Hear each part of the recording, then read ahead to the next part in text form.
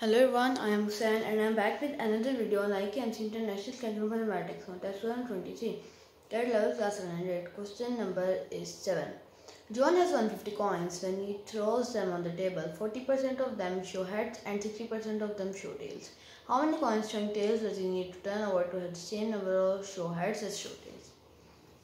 The question is, John has 150 coins. When he throws them, 40% of 150 shows heads and 60% of 150 shows tails. So how many coins does he need to turn over to have the same number of heads and tails?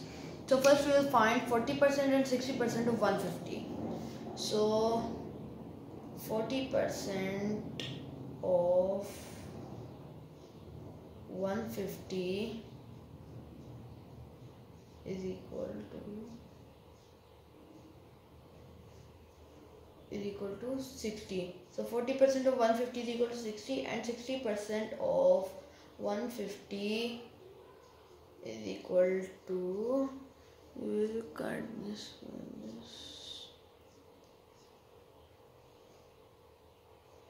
15, 6 are 6, 5 are 30 and I'm doing it here 15, 6, 6, 5, 30, 90 is equal to 90. So 60% of 150 is equal to 90. So now we will find that how many coins do we need to turn over to have the same number of heads as show tails.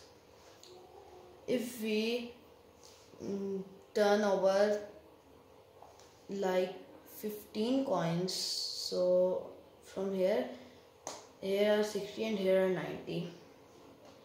If we minus 15 coins from here, then it will be 90 minus 80 and 75. And if we plus here's 15, this 15, if we add here, this will be 75. So we are turning over 15 coins to have the same number of heads as show tails.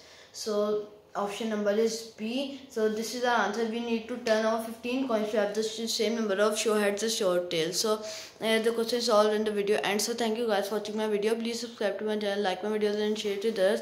I'll soon meet you in another video. Thank you everyone. Okay, bye.